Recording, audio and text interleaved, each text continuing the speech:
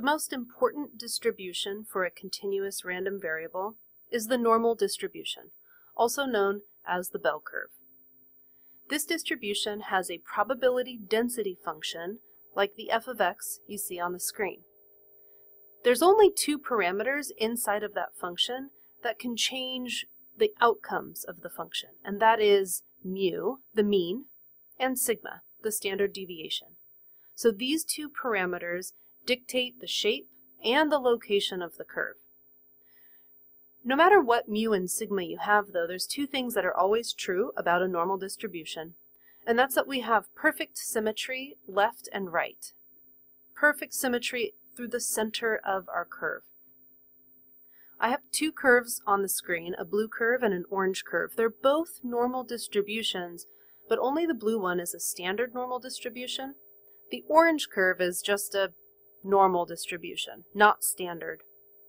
Notice that both of those curves are perfectly symmetric left to right, so we could fold the curves right down the center and they would perfectly align the left side and the right side. Another property that all of these distributions have is that the total area under the curve is equal to 1. Now we know that for a continuous random variable, we measure probabilities using area. So just like with a discrete random variable where all of the probabilities in our function had to add to 1, in a continuous random variable, our area that we're measuring under this curve also has to total to be 1. To make 100% of the outcomes. So no matter if you have a shorter, wider curve or a taller, narrower curve, the total area has to be equal to 1. For a normal distribution, we're going to use a notation similar to the one we use for a binomial distribution. Our random variable x is going to follow a normal curve. So we're going to do x, squiggle, capital N. Inside of the parentheses, we'll put the two parameters that we're saying are important for dictating the shape and location of the curve. That's the mu and the sigma. Let's talk more about how the two parameters, mu and sigma, determine the shape and location of the curve. In the pictures you see on the screen, the blue curve is the standard normal. It has a mu of 0, a standard deviation of 1. If I were to say, increase the standard deviation to something larger than 1, my curve would become shorter and wider. And that's because of the area under the curve having to total to 1. I can't add area, I can't subtract area, so we're kind of just reshaping the area. So with a larger standard deviation, our curve becomes short and wide. If I were to do the opposite, pick a smaller standard deviation, my curve would become taller and more narrow. The mean changes the curve in a different way. It doesn't change the shape of the curve at all. It just changes the location. If I were to have my data set centered at, say, -2, my curve would appear shifted left compared to the standard normal. And if I were to have a data set with a mean at, say, +1, my curve would appear shifted right when we compare it to the normal curve. So the standard deviation changes the shape of the curve. The mean changes the location of the curve. Because most data sets are not already standardized, we have to talk about the idea of a z-score. A z-score is the number of standard deviations a value x is above or below the mean, mu. I have two curves on the screen. The blue curve, the standard normal distribution, mean of 0, sigma, standard deviation, of 1. And the orange curve, non-standard normal, a mean at 5, and a sigma, standard deviation, of 0.7. Now the orange curve is representative of the actual data values. That's like our raw data set, and it's hard to compare two different data sets when you're looking at raw data. So a lot of times we need to convert it into a standardized normal, and we can do that with the two equations we see on the screen. But let me help you understand where those equations come from. If I were to count the z-score for both the blue curve and the orange curve, I'm basically starting at the center of my data set and traveling by groups of standard deviations. So if I traveled one standard deviation above the mean on the blue curve, I would land at 1. So starting at 0, traveling to the right, 1, I would land at 1. On the orange curve, that's not the same thing. If I start at the mean, 5, and I travel to the right, 0.7, which is one standard deviation, I would land at 5.7.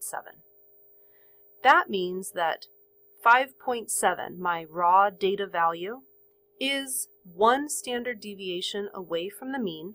It has a z-score of 1. So the 1 from the blue curve and the 5.7 from the orange curve, they're related because they're relatively the same distance from the mean.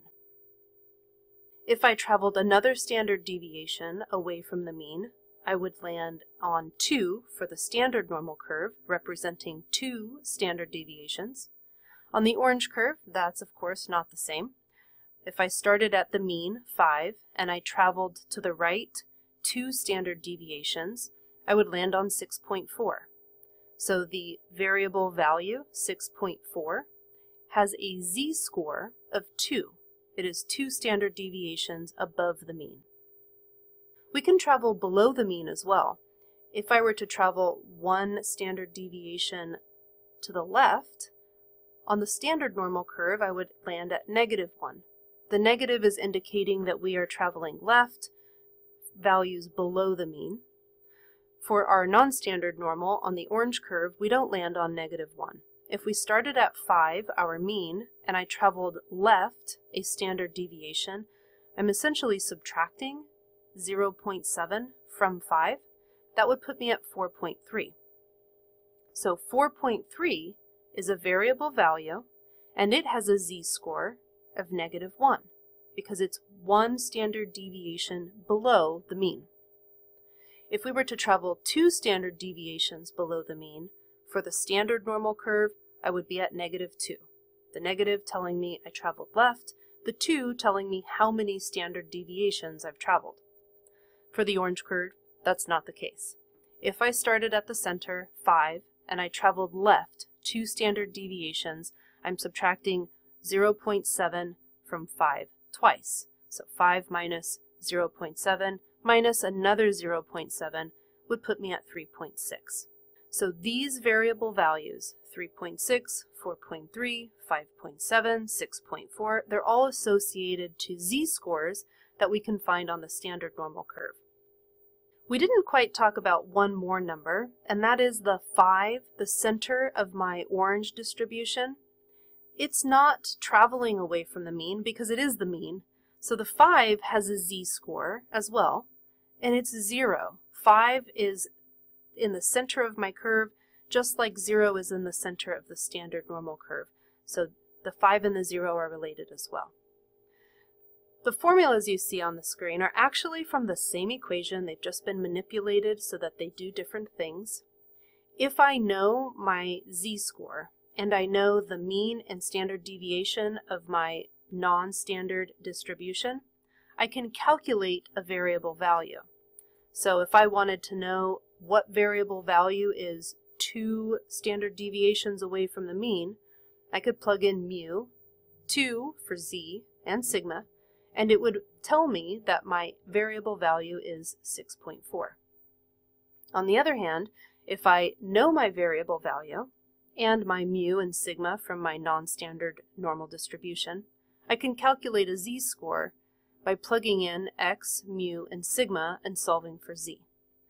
So we can communicate from non-standard to standard normal, translate back and forth, and this becomes very useful when we come to compare 2 separate data sets.